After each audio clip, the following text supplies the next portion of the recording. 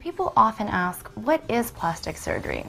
Now, I think in the media we often see oversized, overdone plastic surgery, so many people equate plastic surgery with being fake or plastic. But most plastic surgeons would agree that this is not the goal of plastic surgery. And the word plastic in Greek actually means to mold or shape.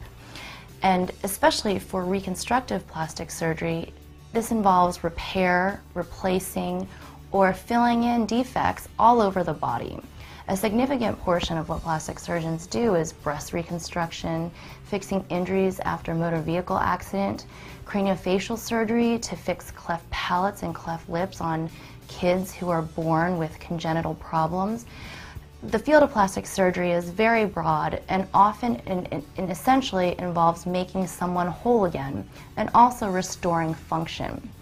Now, there is also cosmetic plastic surgery, which involves enhancing the body. Most commonly, people associate this with breast augmentation or liposuction and other procedures.